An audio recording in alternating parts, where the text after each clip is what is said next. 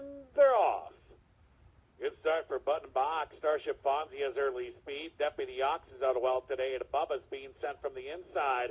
Pink Hunter's away in the front five, just in front of Poznan, who's sitting there sixth. On the inside, Gio Sammy just off the pace in seventh. Dobby Sock is racing about 6 lengths from the front. He's currently inside of Iron Drill. But it's Tatis racing with Victorious Warrior. And LaFleur is at the back of the pack, 10 lengths off the lead. Deputy Ox has come to the lead. It's Deputy Ox in front, clearing by 2 now. Deputy Ox in front of Poznan, who now begins to advance into second. Bubba's between rivals. Starship Fonzie's moving up 4 wide.